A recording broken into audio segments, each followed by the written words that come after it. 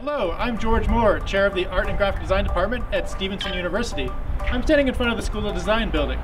Inside you will find facilities dedicated to graphic design studios, photography, computer labs for interactive design and animation, and facilities dedicated to film and moving image. Come inside and join me on a tour. We have 4 main gallery spaces on campus. This is one of them. Shows rotate throughout the year.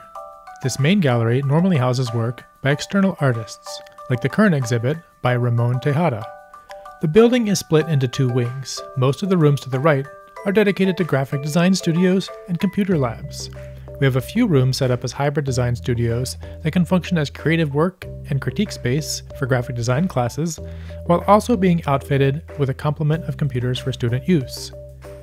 One space that invites students to work outside of class is the Garrigus Design Studio.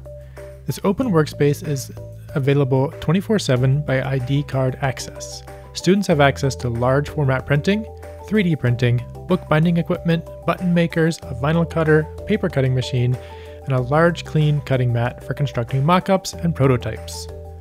This area to the left houses a photography lighting studio, a digital printing lab, more computer lab space, the equipment cage, and spaces dedicated to film and moving image coursework. I'm in front of the Kevin Manning Academic Center now. Inside this large space you will find everything from science labs to our Art Foundation studios. Come join me. We are located on the 2nd floor, where you will find a concentrated amount of School of Design classrooms. First thing you see here is another gallery space. Currently, we have work by students in fashion design on display. In late spring, graphic design seniors will be installing a showcase of their individual capstone projects. The drawing studio is dedicated to drawing classes, figure drawing, and painting. Students use this studio for fundamentals of design, where you are designing with hands-on material. Located on the same hall is one of a handful of Mac labs used for graphic design, interactive design, animation, music, and film and moving image classes. The wet darkroom here allows students in photography to work with historical film processes. The printmaking room offers students the facilities to work in letterpress, screen printing, and other printmaking techniques. One other exhibition space in this area is the Creative Lounge.